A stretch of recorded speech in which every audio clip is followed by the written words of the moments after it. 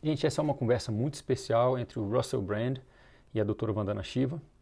O Russell tem feito umas matérias incríveis sobre as grandes corporações digitais como a Microsoft, a Amazon e o Facebook, e como essas corporações têm investido na mineração de dados das pessoas da agricultura familiar e oferecido soluções que na verdade são armadilhas para dominar ainda mais o território, centralizar ainda mais a produção alimentar, usando o campo como uma plataforma de escoamento para os produtos das corporações de mineração e de petroquímicos.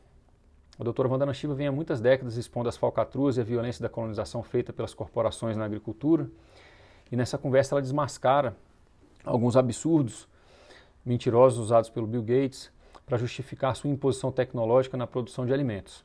Uma área complexa que na verdade precisa de biodiversidade, de descentralização, de autonomia, resiliência e soberania. Deixo aqui meus agradecimentos ao trabalho do Russell e da Dra Vandana, que estão na curadoria da semana que vem, e vale super a pena conferir também a entrevista dele com ela na íntegra, né? Assim como as matérias que ele fez sobre o Bill Gates. Deixo para vocês, companheiros e companheiros do ativismo socioambiental no Brasil, as pérolas de sabedoria da Dra Vandana Shiva, com legendas traduzidas em português, para que a gente possa refletir o Dia da Mãe Terra e sobre qual planeta a gente quer deixar para as gerações futuras. Abraço. Vandana Shiva, the Indian scholar and activist, ain't shy when it comes to digging out and heavily criticising Bill Gates, is she? In my conversation with her on my Luminary podcast, Under the Skin, we talked about the impact and power that Bill Gates and other tech giants have and the negative impact it's had on Indian agriculture and farming in general. And Vandana Shiva was very clear that in her opinion this is a new wave of colonization, every bit as potent and as destructive as the previous one that created the great or vast European empire.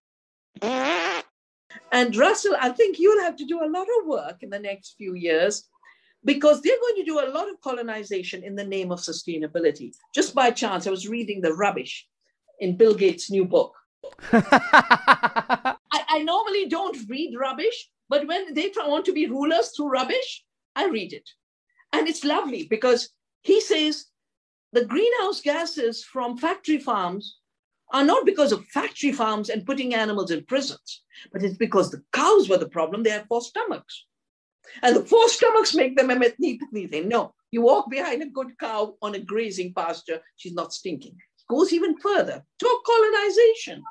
He has put the Indian plow that has existed for 10,000 years and says this primitive technology must go. I call this as the future technology of a partnership between our bodies, the body of the earth, and the body of the animals, realizing that we are not masters, but we are there to serve through what Gandhi called bread labor, the labor of our body in the service of the earth, in the service of community. So we are for sure at an epic moment where everything wrong is being given a new life, just at the time where the world was waking up and say, oh, but you know, this dissection doesn't work, lack of faith doesn't work, desacralization doesn't work. That's precisely when everything is being crushed again.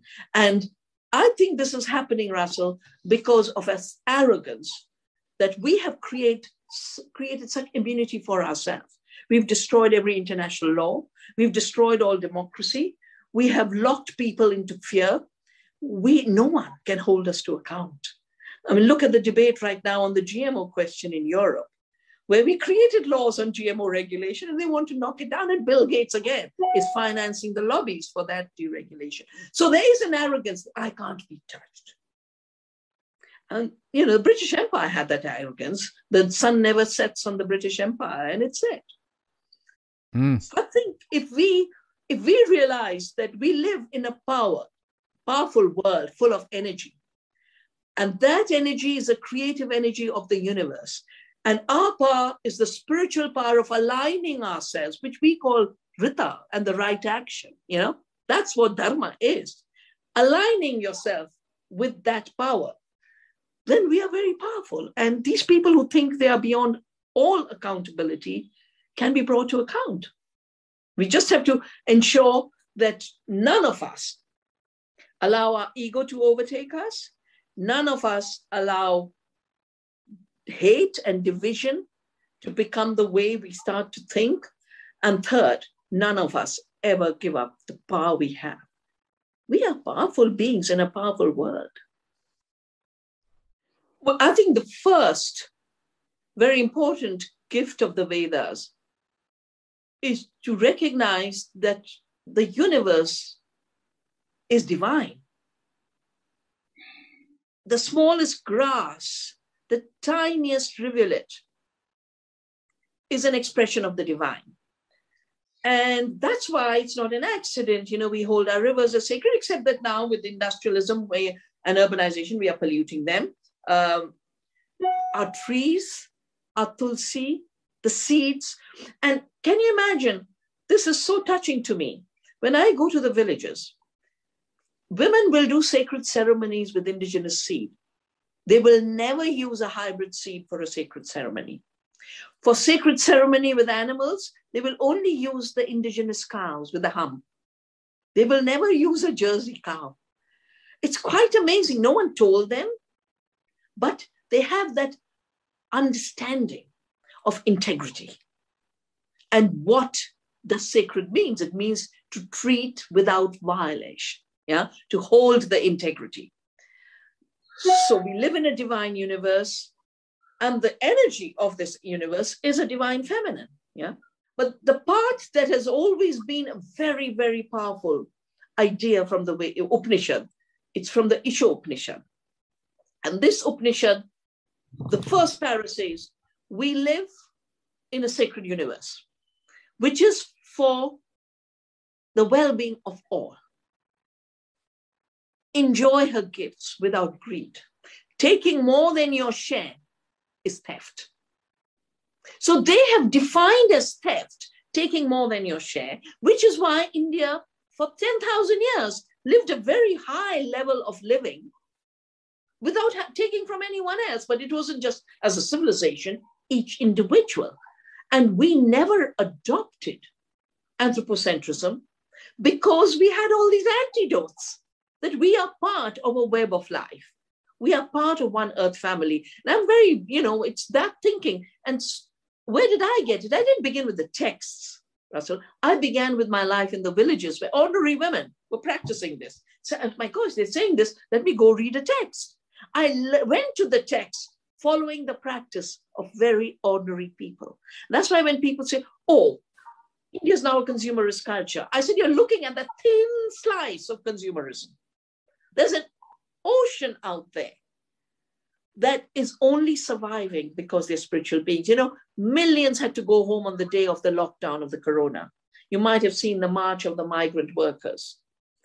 They could not have walked 1,000 miles without a deep, deep resolve within them and a deep sense of their inner resources and not giving up hope. Otherwise, they'd be committing suicide in the city.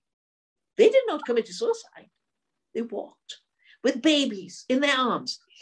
I think the other part that for me is extremely important, because part of the dualisms that have been created are the idea that there's spirituality and there's materialism, right? But India and her thinking and her Vedas and her Upanishads have constantly sacralized the material world. So because I work on food now over the last 36 years, not through choice, I did my PhD on non-separability in quantum theory, and it's 84 and Punjab and Bhopal that made me look at agriculture. Why were we practicing agriculture in a way that kills thousands in Bhopal and 30,000 people in Punjab? Where does this violence come from? And I wrote The Violence of the Green Revolution. And since then, I've been going deeper and deeper into the food question. And I just want to share 2 or 3 of the really inspiring parts of a sacred relationship with food, which is what they want to break right now. It's been broken partly with industrialism, but now with the digitalization, they would like to end it forever. And that's where we can recover it. So the first is everything is food. Everything is food in the Vedas. And if you think of it ecologically, what is the nutrition cycle for the movement of food? So everything is food. Yeah, an ecological cycle is the movement of food, and that's why I call food the currency of life. Second, The highest duty is to grow and give good food in abundance. It's your dharma. It has been put into our dharmic text, into the Mahabharata, into the Taittiriya Upanishad. And the worst sin is to let someone go hungry in your neighborhood, not grow good food, and worse, serve bad food. So we've got to bring to the center of our everyday life the rituals that make life sacred. Our breath. You know, why is pranayama so important? Why is breath so important? Because breath is what connects us to the world. Water connects us to the world. Food connects us to the world. These are not fuels, you know. Food as a fuel for a machine that's called the body. This Cartesian construct has so outlived its time. And the digital barons are trying to give it a little longer life. They're putting their foot on the accelerator, say, go more Cartesian. And we have to say, no, go more spiritual, go more interconnected, go more celebratory through the abundance we can create